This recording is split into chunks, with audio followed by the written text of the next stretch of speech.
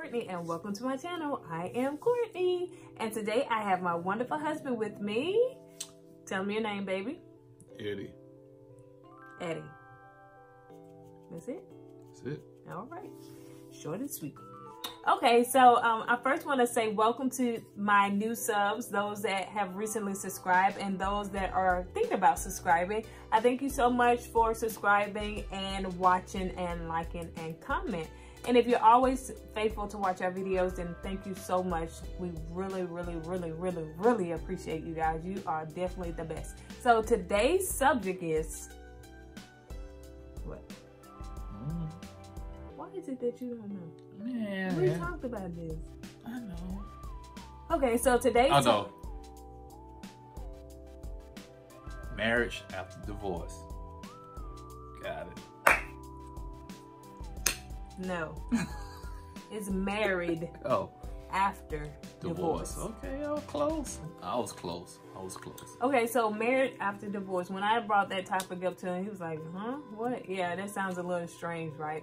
So I want to talk to first my divorcees, people that have been through a divorce, that may be currently in a divorce, going through one, or have divorced and moved on.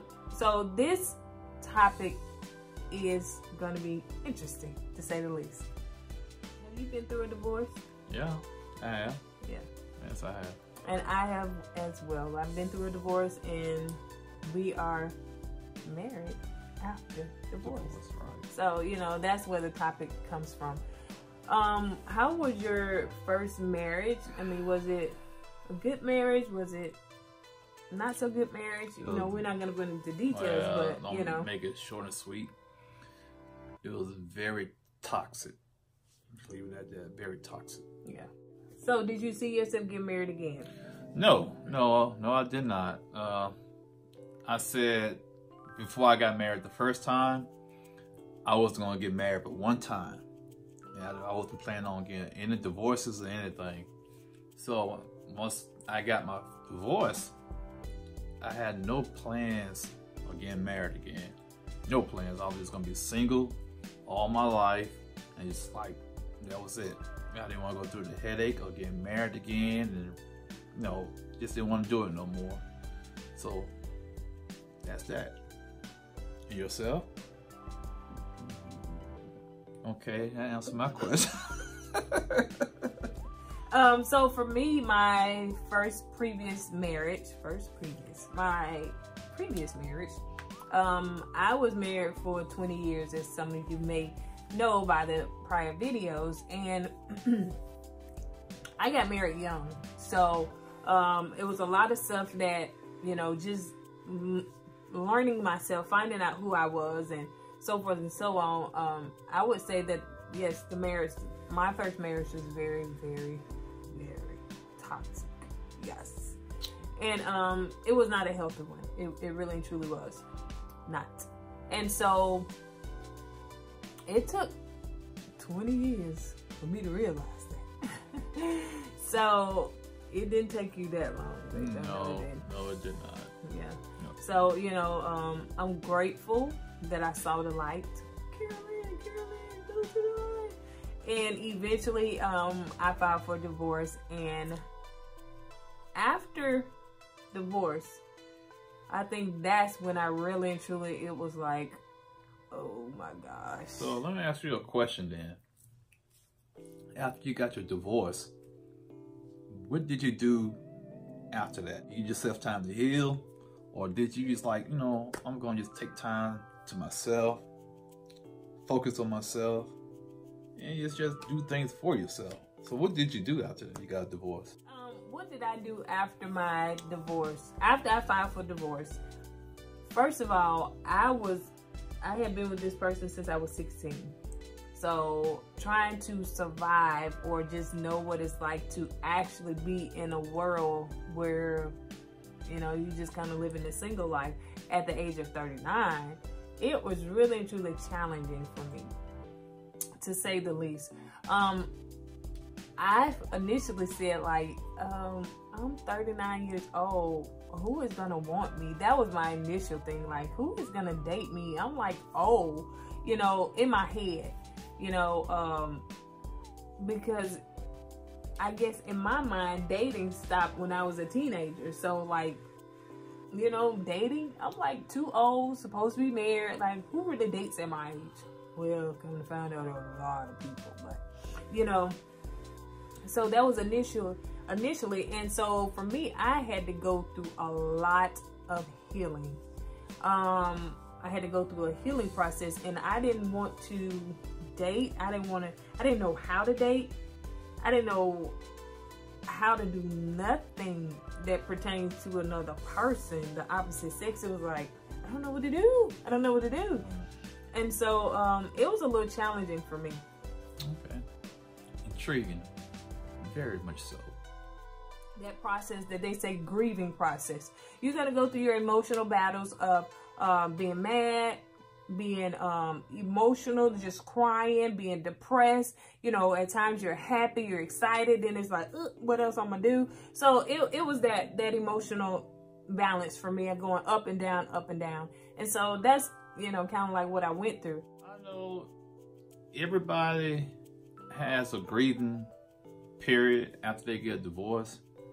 You know, some people grieve different than other people. You grieve that way. I may have grieved a different way. I may have just used dating women to get over my grieving, you know, just get my mind preoccupied. All right. So, but yeah, it took a while to, you know, to kind of recoup and, you know, kind of focus on things, you know. But eventually I got over it. But even though I got over it, I still wasn't planning on getting married. So how long did it take you to get over it? About 5-6 months. Yeah. Yeah, to really get over it. Mine was about 10 months. But what we're trying to get at is this. Even though you get a divorce, you can still pick up the pieces and move on. Oh, yeah. Move on with your life. Yeah. You know, me, I had the wrong thought process. I was thinking, well, I'm not doing that no more. I'm not getting married no more. It's not even worth it. So that's the wrong way to do things. Everybody's process is different. You know, as long as you go through your grieving, your healing process, then I think that's most important. You may grieve 2 months. You may grieve a year. As long as you get it out, but just know that you can get married again, move on after divorce. When you're going through that divorce, you have to find activities and things to keep you mentally busy. Because if not, you're going to sit somewhere and just go through. You know, you too, if you desire, can get married after divorce. Don't let the devil tell you, like he told me in the beginning, nobody wants you. Who's going to date you? You're too old. Do people still do this? Yada, yada, yada. The list goes on and on. You know, work on you. Make yourself beautiful for you. You know, when I went through my divorce, I went and changed my hair color. I just did something so radical for me because I wanted to make sure I loved me and took care of me. And so I wanted to make sure that I was loving on myself, that I can definitely be prepared to love on my husband, my future husband, my next, you know, husband, which is this guy. You know, so he's reaping the benefits of my healing process. Wow, that is so deep. So he's reaping the benefits of my healing process because I said, God, this marriage, my second marriage, and this is way before I met him, years. I said, I'm going to have so much love to give because I didn't in my first. I didn't love myself, didn't know how to properly love. And when God took me through my healing process, then I began to love me, learn me, know what I wanted, what I did not want, what I would accept from a guy and what I wouldn't accept. And so once I learned all of that and began to put it on the inside of me and have a balance, and then I was like, God, you know what? When you send him, I'm going to really know how to love this man. I'm going to know how to treat him. I'm going to know how to respect him and talk to him. I am just really and truly just going to love on this man. And is that what's happening? Yeah, that's what's happening. You know, I think I am reaping the benefits of you healing yourself. okay? I didn't per se heal myself like you did, but me being me, I knew I was a good man. So it was really not, I already loved myself. That's one thing you have to do. You have to love yourself. I said this once before. Love yourself before you love somebody else, okay? And because you got a divorce doesn't mean that everything was your fault in the marriage. You know, so don't take the whole blame for it.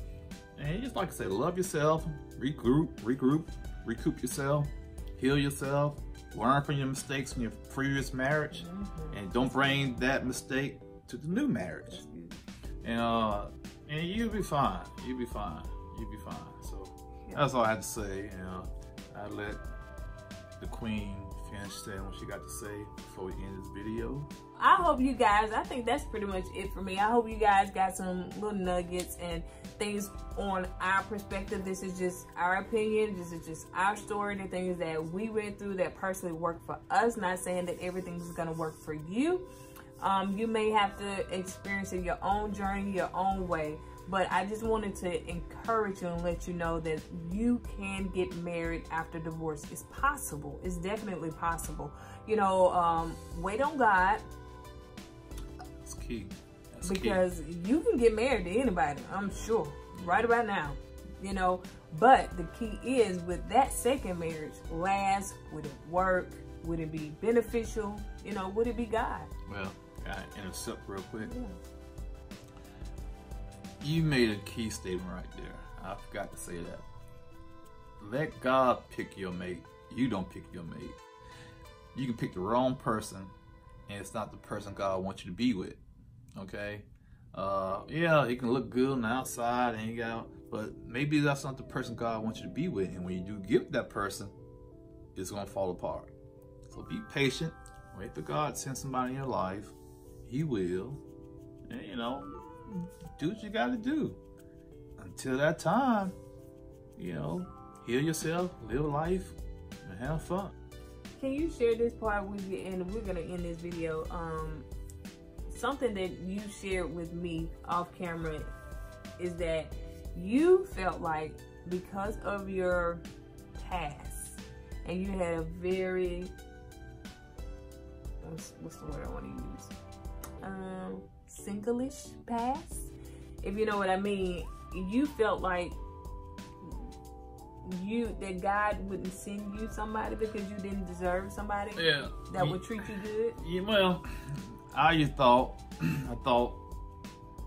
you know, from my past sins that I wasn't going to get blessed with somebody special in my life. So I kind of accepted that and figured, you know, I'm not going to get married. I'm going to be single all my life. I'm going to die alone because, you know, how I used to be in the past. But, you know, I prayed, asked for forgiveness, you know, tried to walk the right path as best as I can. And lo and behold, here we are. So, like two peas in a pod.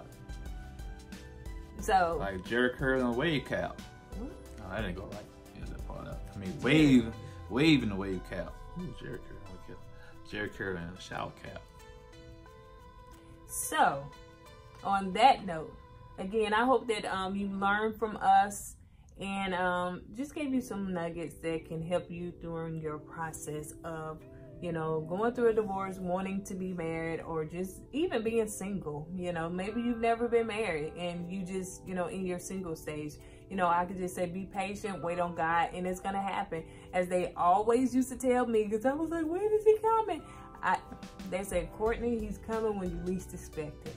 And that is definitely true. So, you know, you will have to go back on the previous videos, and I try to put it right here where you can see how we met and how that process went. So definitely, truly, it was not clean.